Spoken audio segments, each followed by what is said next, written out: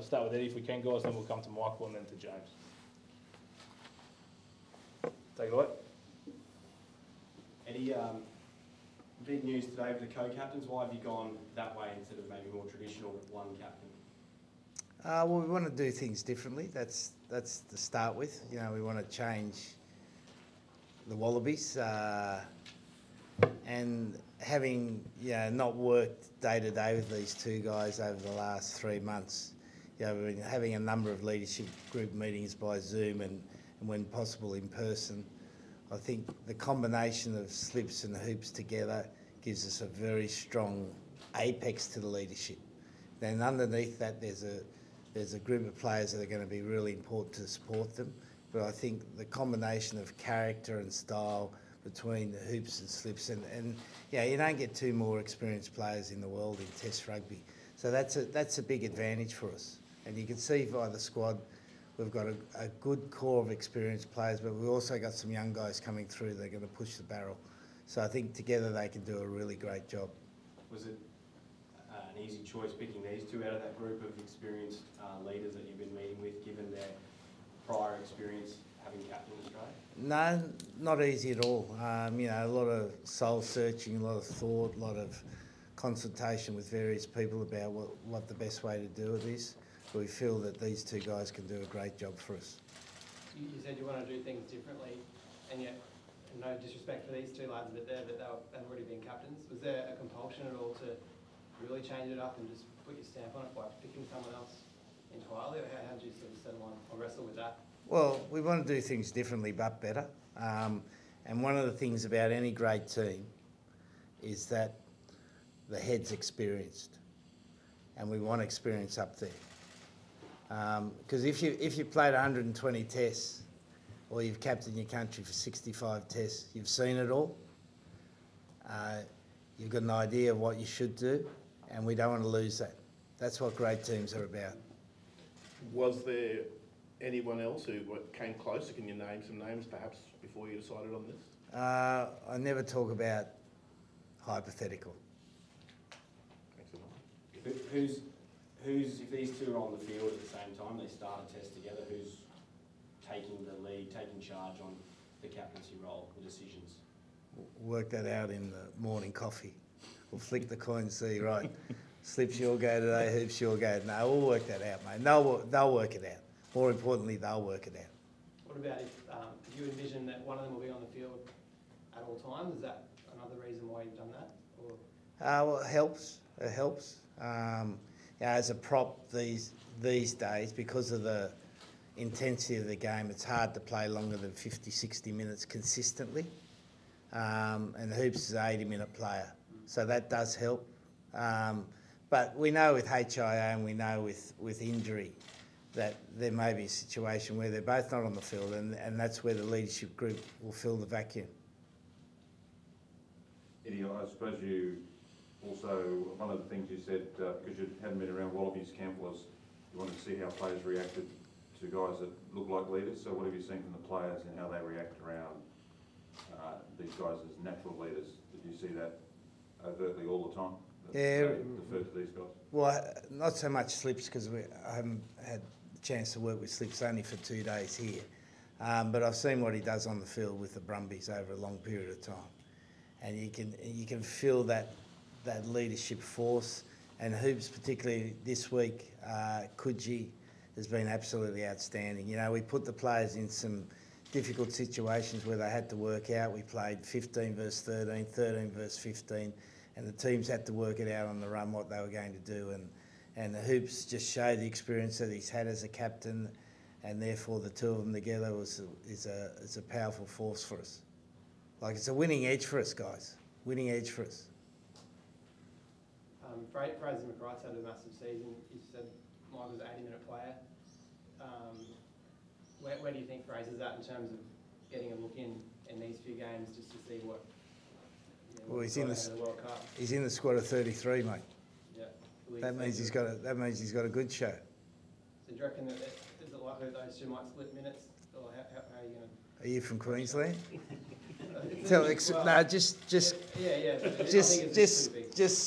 Just surprise me. You're from New South Wales. No, Queensland. Queensland, So I've okay. covered nationally. I think it's Right. been a big topic over the years. Yeah, now. no, it's a good So, battle, mate, yeah. and that's what we want. We want the most intense battles. Like Slips is going to have Angus Bell. He's going to have Gibbo breathing very heavily behind him. I was going to say something inappropriate there, so I won't. And that's what we want, mate. We want a really competitive squad. But one of the things the players spoke about last week, and it's such an important aspect of being part of a good team and a good Wallaby team, where you compete hard, but at the end of the day, these guys don't make the decision on selection. I do. And then they've got to get on with it, work with each other. If they don't get in the team, then how do they help that other player be better on that day? And that's what we want. Can you see a scenario where Hoops is replaced by Fraser, or the two play together? You know, in the past, you used Phil Waugh and George Smith for both opening sides on the field together. Can you see a scenario where that might be Hooper and Fraser together? Oh, I think it's premature to go down those selection computations now.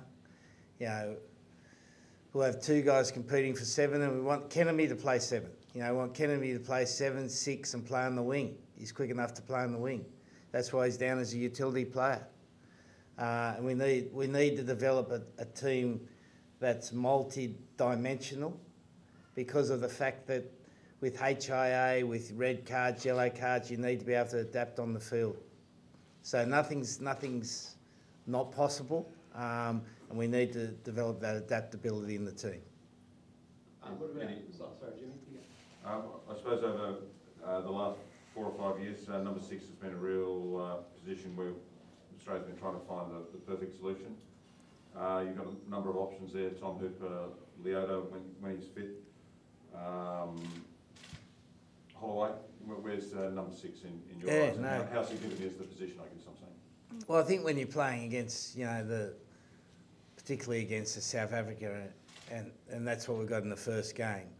You know, the line out's so important. You've got to be able to win your ball well, and then you've got to be able to put pressure on their ball and not allow them to win the ball where they want to win it. You know, they're a very play-by-territory type team, and they like to win the ball in certain areas, and we've got to be good enough to be able to take that away from them and make them win the ball in other areas. And then for us, be able to win the ball so it just doesn't allow them to rush all the time. So having a jumping 6 is not absolute, but it's probably going to be close to the mark. And, you know, as you said, we've got 3 good options there. Leota, Jed and who's the third one you said? I said Hooper. Hooper, yeah, Tom Hooper, who's done really well at Super Rugby's, you know, come from basically nowhere. You know, halfway during the year he was walking his dog, and now he's in the Wallaby squad. I don't know, has he got a dog? Oh, I think so. Yeah, what did you like about what stood out for Tommy? I was going to Combative, mate. Absolutely combative. Like, yeah, Chiefs game, he's taking him on. He's into everything. Really good. Any further in the room, guys? Happy? Guys, we can come online for We've a got couple. a few more Queensland players to go through. Yeah. You haven't exhausted yourself yet? funny, mate. We're all Australians, Eddie. Come online for a couple, and then we'll shift to Michael. Sometimes, mate. Eddie, if I can kick this off, you've gone with Quade Cooper as one of 3 10s, and Bern Foley's missed out, and Ben Donaldson's been included. Can you just talk a little bit about the 10s particularly? Thank you. Yeah, well, you know, Quade's, he's a different sort of player, mate. And if we can get him back to his best, he becomes a really competitive edge for us. Young Carter Gordon's done well, and Donaldson fills a utility role for us. And, you know, there could well be opportunities for Foles further down the track, and we'll just have to wait and see, mate. Do you see that utility role, particularly someone who can play a 10-15, really important in a World Cup year where obviously you don't necessarily want to replace injured guys if they're only going to miss a week or 2? Very important, mate. So, yeah, and that's why we've named them as utility players. And we haven't picked this squad as a World Cup squad, but we're creating the structure of the team that'll take us to the World Cup. And we need a back row who can play wing, I'm serious about this. You know, Hoops can probably do it. In his younger age, he was quick. He was faster than most of the wingers, and now he's probably as fast, apart from Sully when he's got his cattle prod chasing him. And then Kennedy's quick enough to be a winger, and he's tall, rangy guy, good in the air. And Donaldson trained all week at fullback and we know he can play 10 well. Last couple online, please, guys, if anyone else has a question. Yeah, did you seek any more exemptions other than those two? But for the Giddo law, is 5 what you're after? And is there a cap there now for going forward to the World Cup, or could it be expanded, do you think? I haven't really thought about that, mate. All I know is that the team we put in got improved. So, you know, the CEO's got off to a good start, mate. A spot for Bernard Foley as well? Sorry? Go again, You Pat. didn't seek a spot for Bernard Foley as well? No, that was the team we selected, and that team got approved, mate. One more online, guys, if anything for Eddie before we go to Michael. Eddie, obviously some very, very accomplished players in that rehab group that you've got there. Will any of those guys travel to South Africa, and are they in the selection frame at all, or not for game one? For game one, most of those players, apart from possibly Karevi, is Karevi in the rehab? Karevi, Yeah,